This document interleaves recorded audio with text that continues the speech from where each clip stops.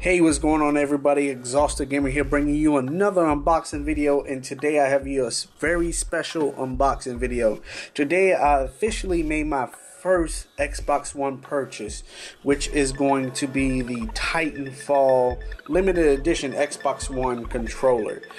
Yes, I'm getting an Xbox One, probably not no time soon, but due to the limited availability of this controller, I wanted to go ahead and get it out the way because I really like the design scheme for this controller. So as you can see here, this is the box, the packaging right here. You look on the side, let you know that you get two AA batteries coming with the controller. On the back you have the Titanfall box art, which I have as my wallpaper on my desktop. And here, another picture of the Titanfall controller. So let's go ahead and get this thing open. And here you have it, the Titanfall controller. Very sleek design that they have here, graphical design for the Xbox One controller.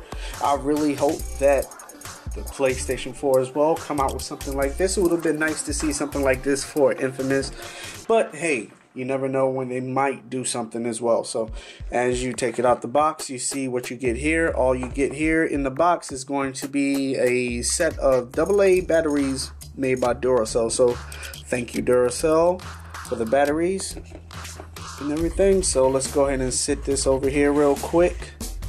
And here you have it, the Titanfall Xbox One controller.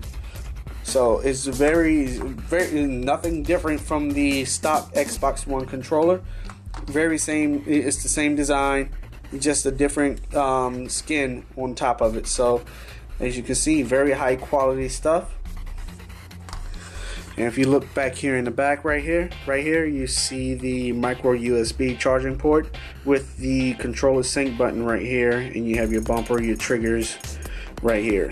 So there you have it right there. You got your battery slot back there. Then insert your batteries or your rechargeable battery pack and everything. So yep, this is my very first purchase for the Xbox One controller. And also one other thing I do have to announce is that today I did reserve the collector's edition of the Titanfall game for PC. So expect on March 11th I will have you an unboxing of the Titanfall collector's edition for the PC. I'm sorry if I said Xbox One before, but yes, I'm getting it for the PC first off, and then I'll be getting the regular version for the Xbox One as well. So I'm very excited for this game. After playing it all weekend, maxing out my level cap, you know, I'm very excited for this game. It's something different for the FPS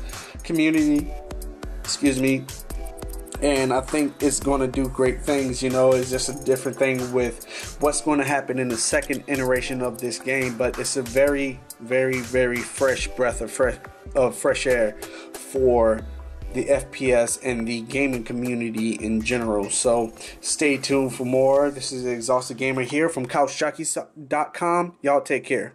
Peace.